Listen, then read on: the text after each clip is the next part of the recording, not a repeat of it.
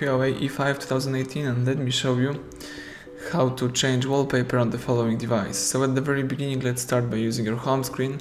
Let's find and select settings. From the list of settings, you need to choose here the display, and let's select wallpaper. As you can see, you can use wallpaper from your gallery, from live wallpapers, from photos, from the wallpapers from the Google, or from HUAWEI wallpapers. In my case, let me use the HUAWEI wallpaper folder, so the last one. And here you can choose one of the following wallpapers.